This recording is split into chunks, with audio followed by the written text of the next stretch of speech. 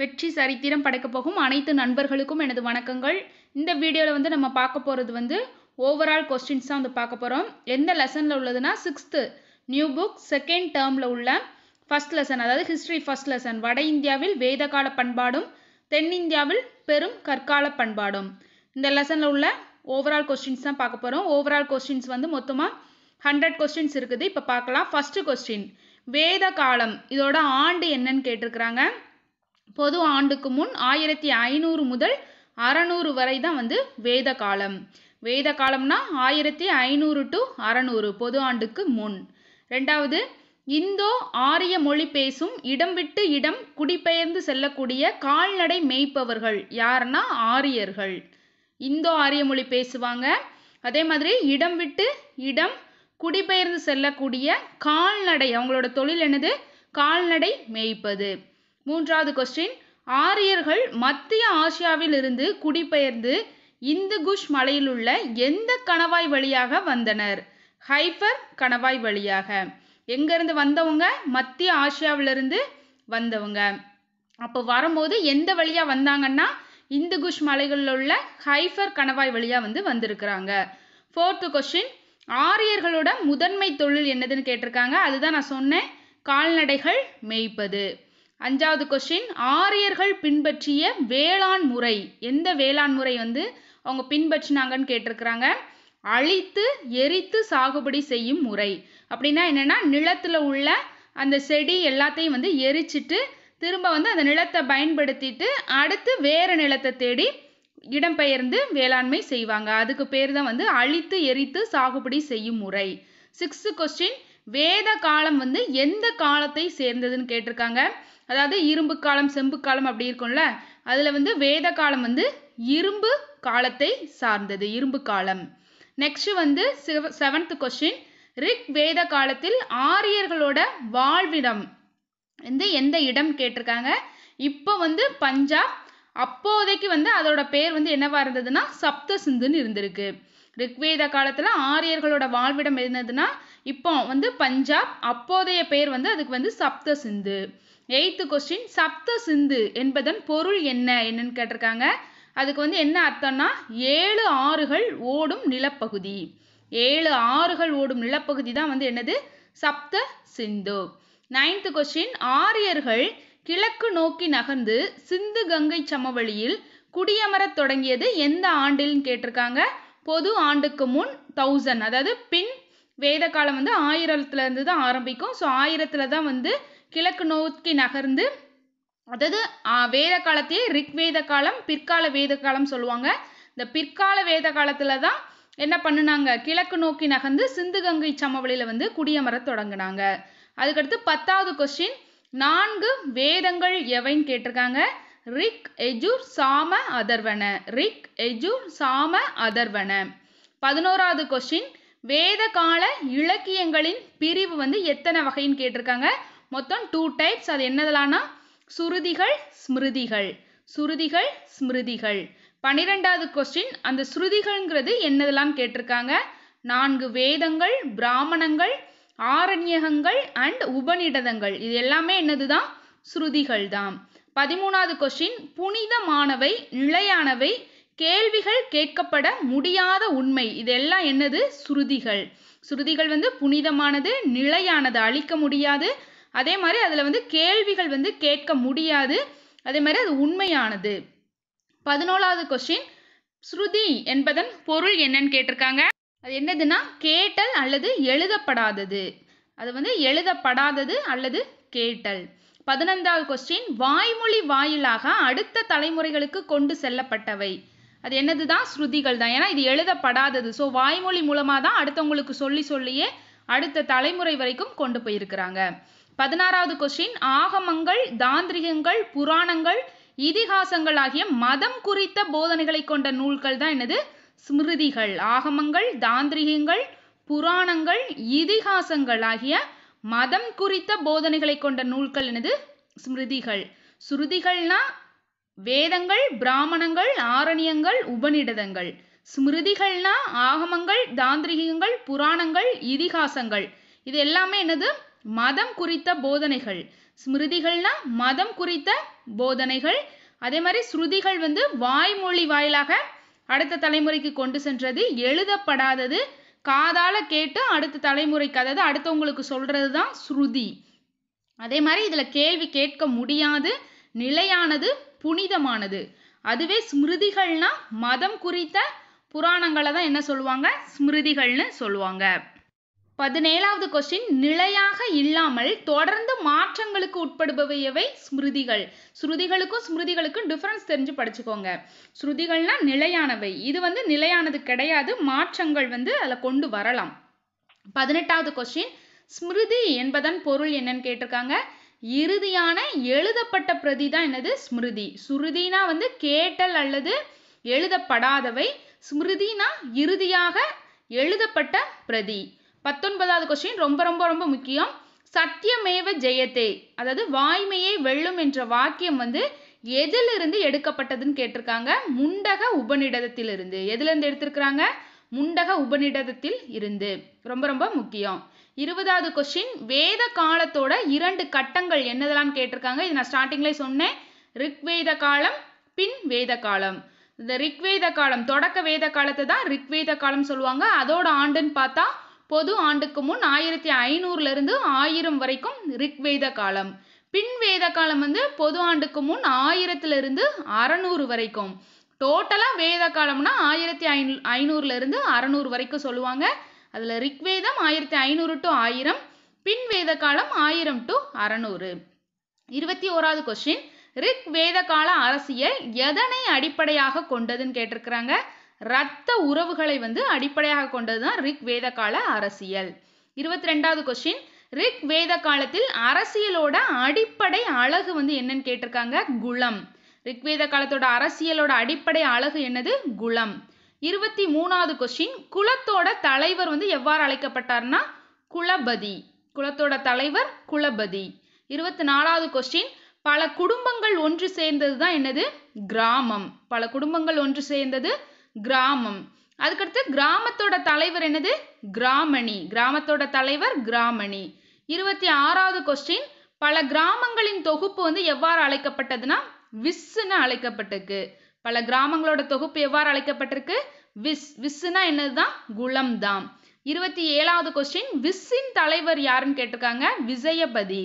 விஸ்ஸோட தலைவர் யார்? விஜயபதி. 28வது கொஸ்டின், அதாவது ஜனா இனக்குழு. ஜனானா என்னது? இனக்குழு. அந்த ஜனாவோட தலைவர் யாருன்னு கேட்டிருக்காங்க. ராஜன்.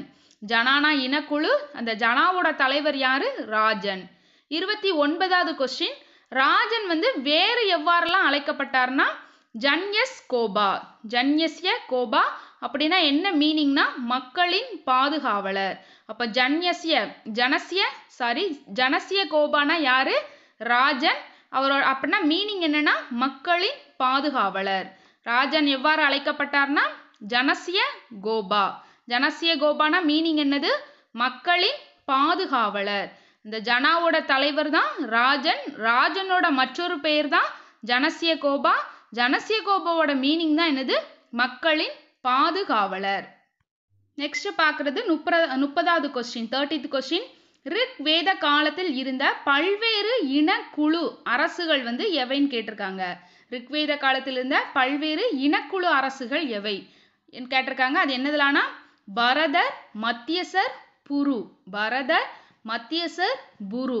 இந்த இனக்குழு அரசுகளை என்னன்னு சொல்லுவாங்க? ராஷ்டிரம்னு சொல்லுவாங்க. ரிக்வேத காலத்தில் இருந்த பல்வேறு ராஷ்டிரங்கள் எவைனாலும் ஒண்ணுதான். ரிக்வேத காலத்தில் இருந்த பல்வேறு இனக்குழு அரசுகள் எவைனாலும் ஒண்ணுதான். இந்த ரெண்டுக்குமே ஆன்சர் என்னதுதான்? பரதர், மத்தியசர், புரு. 31வது கொஸ்டின், ராஜனின் அதிகாரத்தை கட்டுப்படுத்திய அமைப்புகள் எவைன்னு கேட்டிருக்காங்க. ராஜனின் அதிகாரத்தை கட்டுப்படுத்திய அமைப்புகள் எவை? அது என்னதெல்லாம்னா விதாதா, சபா, சமிதி, கணா. விதாதா, சபா, சமிதி, கணா. 32வது கொஸ்டின், இனக்குழுவின் பொதுக்குழு மற்றும் மிக பழமையானது. இனக்குழுவில் பொதுக்குழு, எல்லாத்துக்கும் பொதுவான குழு மற்றும் மிக பழமையான குழு எதுன்னு பார்த்தா விதாதா தான். 33வது கொஸ்டின், மூத்தோர்களை கொண்ட மன்றம் வந்து என்னதுன்னா சபா. மூத்தோர்களை கொண்ட மன்றம் வந்து சபா. 34வது கொஸ்டின், மக்கள் அனைவரையும் கொண்ட பொதுக்குழு என்னதுன்னா சமிதி. ரெண்டுக்கும் ரொம்ப ரொம்ப டிஃபரன்ஸ் வந்து தெரிஞ்சுக்கிறது ரொம்ப ரொம்ப முக்கியம். மூத்தோர்களை கொண்ட மன்றம் சபா, மக்கள் அனைவரையும் கொண்ட பொதுக்குழு சமிதி.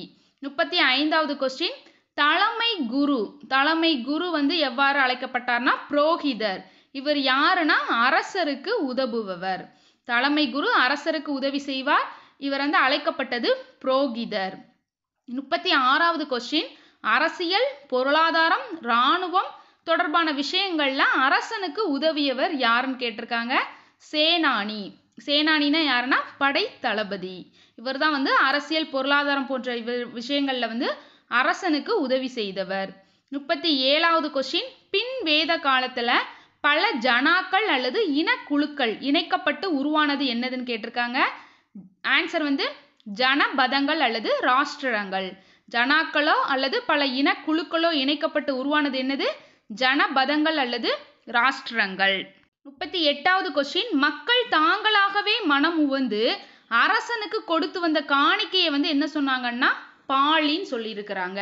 மக்கள் தாங்களாகவே மனம் உவந்து அரசனுக்கு கொடுத்து வந்த காணிக்கைக்கு பேர் என்னது? பாலி. இதுல வந்து எவ்வளவு கொடுப்பாங்கன்னா பின்னாடி வந்து இது வந்து வரியாவே வசூல். இந்த பாலி ஃபர்ஸ்ட் வந்து மக்கள் வந்து தாங்களாகவே கொடுத்தாங்க. பின்னாடி என்ன பண்ணிட்டாங்க? வரியை வசூலிக்க ஆரம்பிச்சாங்க. அப்படி வரி வந்து எவ்வளவு வசூலிச்சாங்கன்னா 6ல் 1 பங்கு. எவ்வளவு? 6ல் 1 பங்கு. அப்ப பாலினா எவ்வளவு? 6ல் 1 பங்கு வரிதான். 39வது கொஸ்டின், கருப்பு நிற ஆரியர் அல்லாத மக்கள் எவ்வாறு அழைக்கப்பட்டனர்? தசயுக்கள் அல்லது தாசர்கள். கருப்பு நிற ஆரியர்கள் அல்லாத மக்கள் வந்து தசயுக்கள் அல்லது தாசர்கள். 40வது கொஸ்டின், தொடக்க வேதகால சமுதாயத்தின் 3 பிரிவுகள் வந்து எவையவைன்னு கேட்டிருக்காங்க. தொடக்க வேதகால சமுதாயத்தின் 3 பிரிவுகள் வந்து எவையவைன்னு கேட்டிருக்காங்க. ஃபர்ஸ்ட் வந்து பொதுமக்கள். அந்த பொதுமக்களை வந்து என்ன சொல்லுவாங்கன்னா விஸ்ன்னு சொல்லுவாங்க. பொதுமக்கள் வந்து விஸ். போர் வீரர்கள் இவங்களை வந்து சத்திரியர்கள்னு சொல்லியிருக்கிறாங்க. மத குருமார்கள் இவங்க வந்து பிராமணர்கள். பொதுமக்கள் விஸ்ஸு, போர் வீரர்கள் வந்து சத்திரியர்கள், மத குருமார்கள் வந்து பிராமணர்கள். 41வது கொஸ்டின், 4 வர்ணங்கள் கொண்ட சமூக அமைப்பு வந்து என்னன்னு கேட்டிருக்காங்க. அது என்னதுலானா பிராமணர், சத்திரியர், வைசியர், சூத்திரர். அதுல வந்து பிராமணர் நம்ம ஆல்ரெடி பார்த்தோம், மத குருமார்கள். சத்திரியர்கள் ஆல்ரெடி பார்த்தோம், போர் வீரர்கள். வைசியர்னா யாருன்னா நில உடைமையாளர்கள், அவங்கள தான் வைசியர்னு சொன்னாங்க. அதே மாதிரி சூத்திரர்னா யாருன்னா வேலை திறன் கொண்டவர்களை தான் சூத்திரர்னு சொல்லியிருக்கிறாங்க. இந்த 4 வர்ணங்கள் கொண்ட சமூக அமைப்பு தான் வந்து இருந்திருக்கு. 42வது கொஸ்டின், ஆரியர்களோட பயிரிட்ட அதாவது வேளாண்மை செய்த முதன்மை பயிர் வந்து என்னதுன்னு கேட்டிருக்காங்க. இதுக்கு ஆன்சர் வந்து எவா. எவானா என்னதுன்னா பார்லி. எவானா பார்லி. இதுதான் வந்து ஆரியர்களோட முதன்மை பயிர். 43வது கொஸ்டின், வர்ணம் தீட்டப்பட்ட சாம்பல் நிற மட்பாண்ட பண்பாடு வந்து எதுன்னு கேட்டிருக்காங்க. ரிக் வேதகால பண்பாடு தான். 44வது கொஸ்டின், ஒரு பொருளை கொடுத்து வேறொரு பொருளை வாங்குவது வந்து என்ன முறைன்னு கேட்டிருக்காங்க. பண்ட மாற்று முறை. ஒரு பொருளை கொடுத்து வேறொரு பொருளை வாங்குவது என்னது? பண்ட மாற்று முறை. 45வது கொஸ்டின், வணிகத்தில் பயன்படுத்தப்பட்ட நாணயங்கள் வந்து எவை எவைன்னு கேட்டிருக்காங்க. என்ன நாணயங்கள்லாம் பயன்படுத்தினாங்கன்னா நிஸ்கா, சத்மனா. சத்மனானா தங்க நாணயம், கிருஷ்ணாலா. கிருஷ்ணாலானா வெள்ளி நாணயம். மொத்தம் 3 நாணயங்கள். நிஸ்கா, சத்மனா, கிருஷ்ணாலா. சத்மனானா தங்க நாணயம், கிருஷ்ணாலானா வெள்ளி நாணயம். 46வது கொஸ்டின், ரிக் வேத கால மக்கள் அறிந்திருந்த உலோகங்கள். என்னென்ன உலோகங்களை அறிந்திருந்தாங்க, தெரிஞ்சிருந்தாங்கன்னு கேட்டிருக்காங்க. தங்கம், இரும்பு, தாமிரம் அல்லது செம்பு. தங்கம், இரும்பு, தாமிரம் அல்லது செம்பு. தங்கத்தை வந்து என்ன சொல்லியிருக்காங்க? ஹிரண்யான்னு சொல்லியிருக்காங்க. இரும்பை வந்து ஷியாமா, தாமிரத்தை வந்து அயாஸ். தங்கம் ஹிரண்யா, இரும்பு சியாமா, தாமிரம் அயாஸ். 47வது கொஸ்டின், ரிக்வேத கால ஆரியர்கள் வந்து வணங்கியது என்ன, எதை வந்து வணங்கினாங்கன்னு கேட்டிருக்காங்க. அவங்க வந்து நிலம், காற்று இந்த மாதிரி இதை தான் வந்து வணங்கியிருப்பாங்க. அது என்னெல்லாம் வணங்கியிருக்காங்கன்னு பார்க்கலாம். பிருத்திவி. பிருத்திவினா என்னது? நிலம். அக்னி அது வந்து நெருப்பு. வாயு அப்படின்னா காற்று. அதுக்கடுத்து வருணன். வருணன்னா மழை. இந்திரன். இந்திரன்னா இடி. அப்போ பிருத்திவி, அக்னி, வாயு, வருணன், இந்திரன். அதாவது நிலம், நெருப்பு, காற்று, மழை, இடி. இதை தான் வந்து வணங்கி இருக்கிறாங்க. 48வது கொஸ்டின், அதே மாதிரி ரிக்வேத கால ஆரியர்கள் வணங்கிய பெண் தெய்வங்கள் வந்து என்னதெல்லாம் கேட்டிருக்காங்க? அதிதி. அதிதினா என்னதுன்னா நித்திய கடவுள். அதுக்கடுத்து உஷா. உஷானா வந்து விடியற்காலை தோற்றம். அதிதியும் உஷாவும் தான் வந்து பெண் தெய்வங்கள். நெக்ஸ்ட் வந்து 49வது கொஸ்டின். ரிக்வேத காலத்துல குழந்தைகள் வந்து எவ்வாறு அழைக்கப்பட்டன்னு கேட்டிருக்காங்க? பிரஜா. பிரஜான்னு தான் அழைக்கப்பட்டிருக்காங்க. அதே மாதிரி செல்வம் வந்து அவங்க காலத்துல எவ்வாறு அழைக்கப்பட்டதுன்னா தனா. செல்வம் அழைக்கப்பட்டது தனா, குழந்தைகள் அழைக்கப்பட்டது பிரஜா. 51வது கொஸ்டின். பின் வேத கால மக்கள் வழிபட்டது. இதுவரைக்கும் பார்த்தது ரிக்வேத காலம், அதாவது முன்வேத காலம் பார்த்தோம். இப்போ பின் வேத கால மக்கள் வழிபட்டது என்னதெல்லாம் கேட்டிருக்காங்க? இவங்க வந்து பிரஜாபதி, விஷ்ணு, ருத்ரன், இவங்க 3 வரையும் வழிபட்டிருக்காங்க. பிரஜாபதினா யாரு? படைப்பவர். விஷ்ணுனா யாரு? காப்பவர். ருத்ரன்னா யாரு? அழிப்பவர். பிரஜாபதி, விஷ்ணு, ருத்ரன். 52வது கொஸ்டின். பழங்கால கற்றல் முறை வந்து எவ்வாறு அழைக்கப்படுதுன்னா குருகுல கல்வி முறை. பழங்கால கற்றல் முறை என்னது? குருகுல கல்வி முறை. 53வது கொஸ்டின். குருகுலம் என்ற சமஸ்கிருத வார்த்தையின் பொருள் என்னன்னு கேட்டிருக்காங்க? குருனா ஆசிரியர், குலம்னா குடும்பம் அல்லது வீடு. 54வது கொஸ்டின். பின் வேத கால இறுதியின் வாழ்க்கையின் 4 நிலைகள் கோட்பாடு வந்து எவைன்னு கேட்டிருக்காங்க? வாழ்க்கையோட 4 நிலைகளுக்கான கோட்பாடு வந்து எவைன்னு கேட்டிருக்காங்க? அந்த 4 நிலைகளை என்ன சொல்லுவாங்க? ஆசிரமங்கள்னு சொல்லுவாங்க. அதுக்குள்ள கோட்பாடு எவைன்னு கேட்டிருக்காங்க. அதுக்கு ஆன்சர் வந்து பிரம்மச்சரியம், கிரகஸ்தம், வனப்பிரஸ்தம், சந்நியாசம். பிரம்மச்சரியம், கிரகஸ்தம், வனப்பிரஸ்தம், சந்நியாசம். அதுல பிரம்மச்சாரியம்னா என்னதுன்னா மாணவ பருவம். பிரம்மச்சரியம்னா என்னது? மாணவ பருவம். கிரகஸ்தம்னா திருமண வாழ்க்கை. வனப்பிரஸ்தம்னா காடுகளுக்கு சென்று தவம் செய்தல். சந்நியாசம்னா வீடு பேறு அடைவதற்காக துறவற வாழ்க்கை மேற்கொள்ளல். இது பொறுத்துகளை கொடுத்து கேட்கலாம். ஸோ வந்து தெரிஞ்சு வச்சுக்கோங்க. 55th கொஸ்டின், அதாவது 55வது கொஸ்டின். மக்கள் செம்பையும் கல்லையும் ஒரே காலகட்டத்தில் பயன்படுத்திய காலம் வந்து எவ்வாறு அழைக்கப்படுதுன்னா செம்பு காலகட்டம், அதாவது chalcolithic culture. Chalcolithic culture. Next வந்து 56th கொஸ்டின். முதிர்ந்த நிலை ஹரப்பா பண்பாட்டின் சமகால பண்பாடு வந்து எந்த பண்பாடுன்னு கேட்டிருக்காங்க? இந்தியாவின் செம்புகால பண்பாடு தான் முதிர்ந்த நிலை ஹரப்பா பண்பாட்டோட சமகால பண்பாடு. 57th question. வட இந்தியாவின் பின்வேத கால பண்பாட்டின் சமகாலத்தை சேர்ந்தவை எந்த பண்பாடுன்னு கேட்டிருக்காங்க? தென்னிந்தியாவோட இரும்பு காலம் தான் வட இந்தியாவின் பின்வேத கால பண்பாட்டோட சமகாலத்தை சேர்ந்தது. அதாவது வட இந்தியாவின் பின்வேத காலமும் தென்னிந்தியாவின் இரும்பு காலமும் சேம் பீரியட் தான், சம காலம் தான். 58th question. இரும்பு காலத்தின் முடிவில் உருவான பண்பாடு வந்து எந்த பண்பாடுன்னு கேட்டிருக்காங்க? பெரும் கற்கால பண்பாடு. இரும்பு காலத்தின் முடிவில் உருவான பண்பாடு என்னது? பெரும் கற்கால பண்பாடு. 59th question. பெருங்கற்கால பண்பாட்டோட காலம் என்னன்னு கேட்டிருக்காங்க?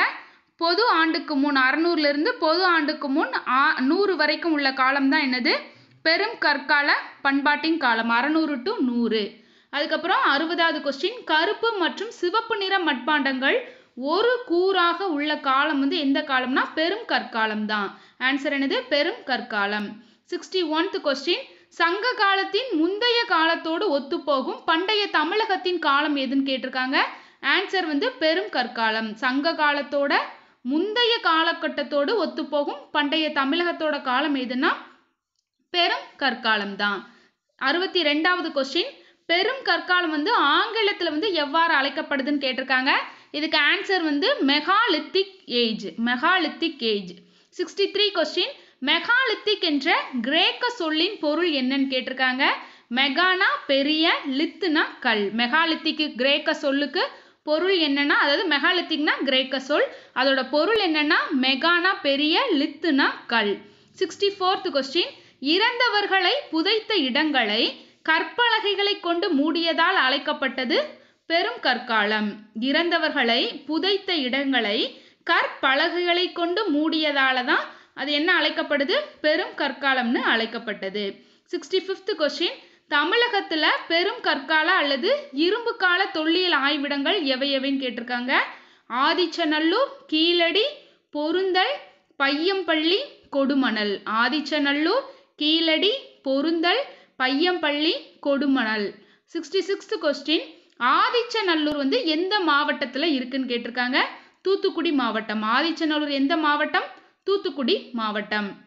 67வது கொஸ்டின் முதுமக்கள் தாளிகள் பல வகை மட்பாண்டங்கள், அதாவது கருப்பு சிவப்பு மட்பாண்டங்கள், இரும்பால் ஆன குத்துவாள், கத்திகள், ஈட்டிகள், அம்புகள், சில கண்மணிகள், தங்க ஆபரணங்கள் இதெல்லாம் கிடைத்த அகழ்வாய்வு வந்து எந்த அகழ்வாய்வுல கிடைத்ததுன்னு கேட்டிருக்காங்க. ஆதிச்சநல்லூர் அகழ்வாய்வுல தான். 68வது கொஸ்டின் விலங்குகளின் வெண்கலத்தால் ஆன உருவங்கள் கிடைத்த அகழ்வாய்வு, அதாவது வெண்கலத்தாலான விலங்குகளோட உருவங்கள் கிடைத்த அகழ்வாய்வு எந்த அகழ்வாய்வுன்னு கேட்டிருக்காங்க.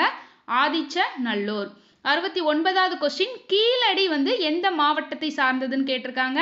சிவகங்கை மாவட்டம். எந்த தாலுகா? திருப்புவனம் தாலுகா.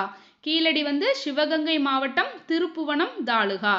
70வது கொஸ்டின் சங்க காலத்தை சேர்ந்த பழமையான நகரம் அகழ்வாய்வு செய்யப்பட்டது எந்த ஆய்வுலன்னு கேட்டிருக்காங்க. கீழடி அகழ்வாய்வுல தான். சங்க காலத்தை சேர்ந்த பழமையான நகரங்கள் வந்து அகழ்வாய்வு செய்யப்பட்டது எந்த அகழ்வாய்வுல? கீழடி அகழ்வாய்வுல தான்.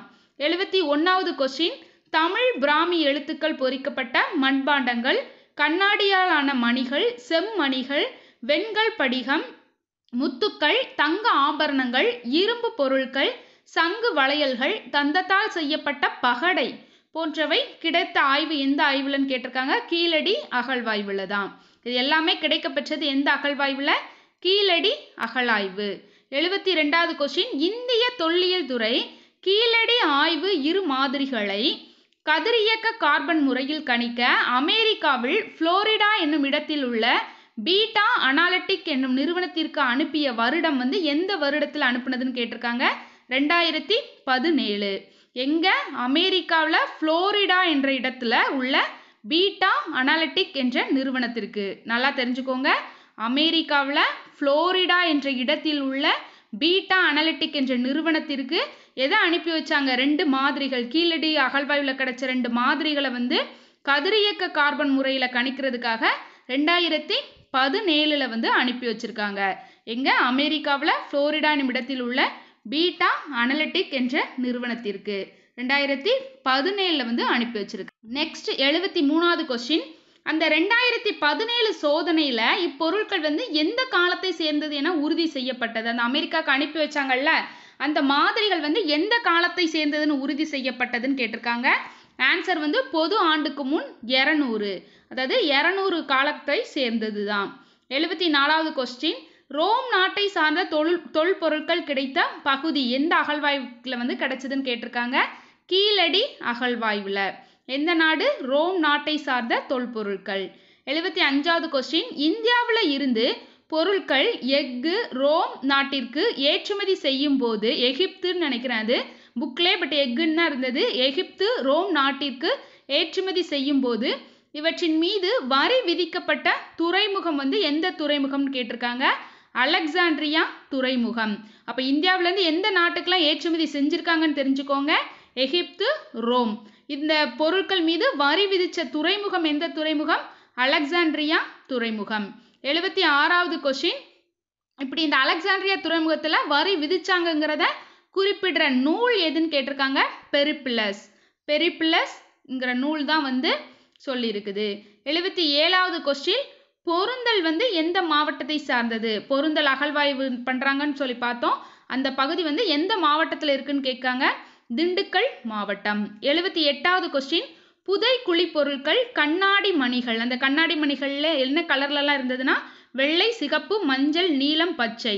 அதுக்கப்புறம் இரும்பு வாள்கள், தமிழ் பிராமி எழுத்துக்கள் பொறிக்கப்பட்ட மட்பாண்டங்கள், அரிசி நிரப்பப்பட்ட மட்பாண்டங்கள், ஓரளவு அரிதான கற்களாலான படிகங்கள், சிவப்பு நிற மணிக்கற்கள், சங்கு மற்றும் கண்ணாடி வளையல்கள். இதெல்லாம் கிடைக்கப்பெற்ற அகழ்வாய்வு எந்த அகழ்வாய்வு? பொருந்தல் அகழ்வாய்வு. 79வது கொஸ்டின் பையம்பள்ளி இது வந்து எந்த மாவட்டத்தை சார்ந்ததுன்னு கேட்டிருக்காங்க. வேலூர் மாவட்டம். பையம்பள்ளி எந்த மாவட்டம்? வேலூர் மாவட்டம். 80வது கொஸ்டின் இரும்பினால் செய்யப்பட்ட தொல்பொருட்களோடு பெரும் கற்காலத்து கருப்பு மற்றும் சிவப்பு மட்பாண்டங்கள் கிடைத்த ஆய்வு வந்து எந்த அகழ்வாய்வுல கிடைச்சதுன்னு கேட்டிருக்காங்க. பையம்பள்ளி அகழ்வாய்வு. 81வது கொஸ்டின் இரும்பு உருவாக்கப்பட்டதற்கான சான்றுகள் கிடைத்த பகுதி எந்த அகழ்வாய்வுலன்னு கேட்டிருக்காங்க. பையம்பள்ளி அகழ்வாய்வுல தான் இரும்புகள் உருவாக்கப்பட்டதற்கான சான்று. 82வது கொஸ்டின் பையம் பள்ளியில் கிடைத்த பொருட்களோட பண்பாட்டு காலம் எந்த காலம் கேட்டிருக்காங்க? பொது ஆண்டுக்கு முன் 1000. 1000ல் அதாவது கிமுக்கு 1000 கிமு 1000 சேர்ந்தது தான். 83வது கொஸ்டின் கொடுமணல் எந்த மாவட்டத்தை சார்ந்ததுன்னு கேட்டிருக்காங்க? ஈரோடு மாவட்டம். கொடுமணல் பகுதி வந்து ஈரோடு மாவட்டம். 84வது கொஸ்டின் கொடுமணல் என்னும் ஊர் பெயர் இடம்பெற்றுள்ள நூல் எந்த நூல்ல கொடுமணல்ங்கிற ஊர் வந்து இடம்பெற்றிருக்குன்னு கேட்டிருக்காங்க? பதிற்று 10. பதிற்று 10. 85வது கொஸ்டின் தமிழ் பிராமி எழுத்துக்களை கொண்ட 300க்கும் அதிகமான மட்பாண்டங்கள் கண்டறியப்பட்ட பகுதி எந்த பகுதின்னு கேட்டிருக்காங்க? கொடுமணல் தான். 86வது கொஸ்டின் சுழல் அச்சுக்கள், சுருள்கள், துணிகளின் சிறிய துண்டுகள், கருவிகள், ஆயுதங்கள், அணிகலன்கள், மணிகள், சிவப்பு நிற மணிக்கற்கள் ஆகியவை கிடைத்த ஆய்வு எந்த ஆய்வுன்னு கேட்டிருக்காங்க? கொடுமணல் ஆய்வு. எந்த ஆய்வு? கொடுமணல் ஆய்வு.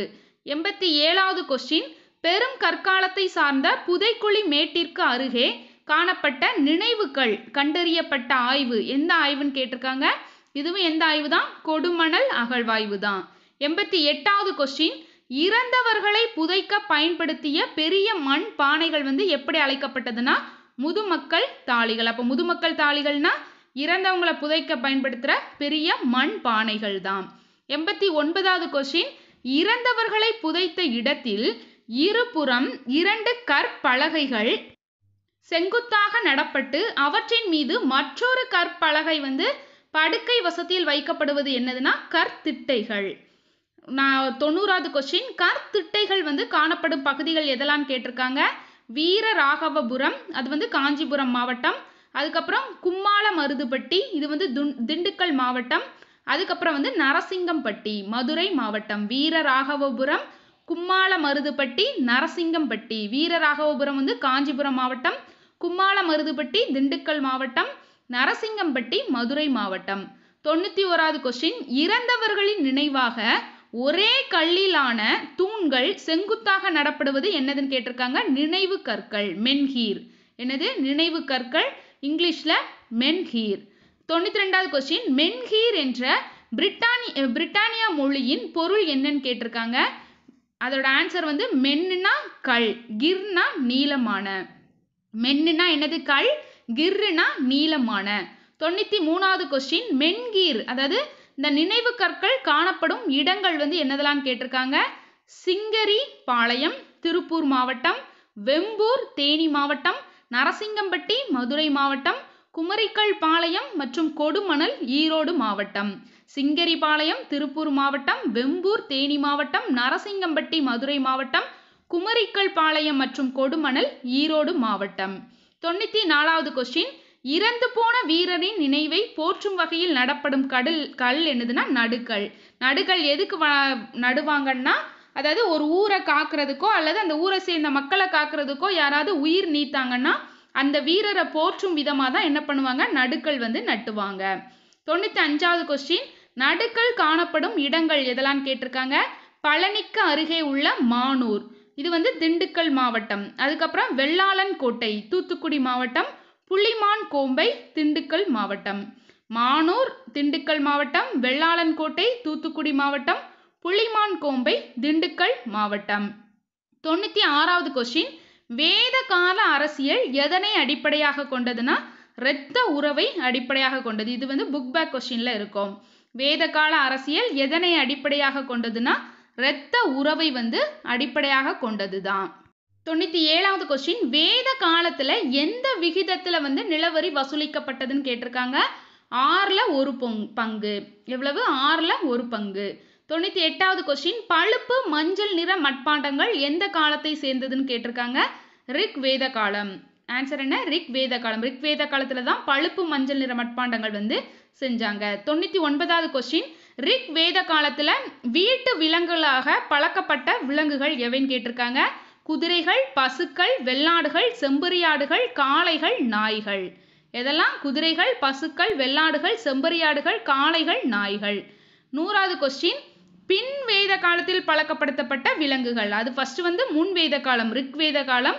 100வது கொஸ்டின் வந்து பின் வேத காலத்துல பழக்கப்படுத்தப்பட்ட விலங்குகள் யாருன்னு கேட்டிருக்காங்க? ரிக்வேத காலத்துல என்ன விலங்குகள்லாம் பழக்கப்படுத்தினாங்களோ அது பிளஸ் யானையும் என்ன பண்ணியிருக்காங்க? பழக்கப்படுத்தியிருக்காங்க. ரிக்வேத காலத்தில் உள்ள விலங்குகளும் வரும். அதோட சேர்த்து என்னவும் பழக்கப்படுத்தியிருக்காங்க, யானைகளையும் பழக்கப்படுத்தியிருக்காங்க. இதோட இந்த லெசனில் உள்ள ஆல் கொஸ்டின்ஸும் வந்து கவர் ஆயிடுச்சு. லைன் பை லைனாக எடுக்கப்பட்ட கொஸ்டின்ஸ் தான். கண்டிப்பாக வந்து உங்களுக்கு ஸ்கூல் புக்கை எடுத்து பார்த்தாலே தெரியும், ஒரு கொஸ்டின்ஸ் கூட மிஸ் ஆகிருக்காது. இதே மாதிரி 6th ஃபஸ்ட் டேர்முக்கும் நான் ஃபுல்லாக போட்டிருக்கிறேன், சோஷியல் ஃபுல்லுத்துக்கும். அதை பார்க்காதவங்க அதை பார்த்துக்கோங்க. இந்த வீடியோ உங்களுக்கு யூஸ்ஃபுல்லாக இருந்ததுன்னா கண்டிப்பாக சேனலை சப்ஸ்கிரைப் பண்ணுங்கள். அதே மாதிரி மறக்காமல் பெல் ஐக்கானையும் கிளிக் பண்ணுங்கள். நான் அடுத்தடுத்து போடுற வீடியோஸ் வந்து உங்களுக்கு நோட்டிஃபிகேஷன்ஸாக வரும். Thank you friends.